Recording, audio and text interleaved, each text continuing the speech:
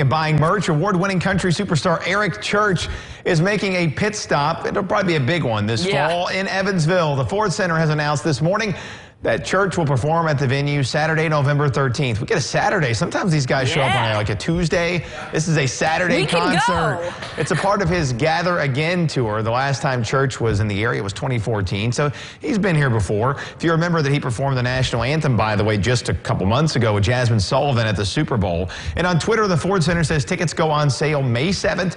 You can register now for first access to tickets for the Church Choir Fan Club.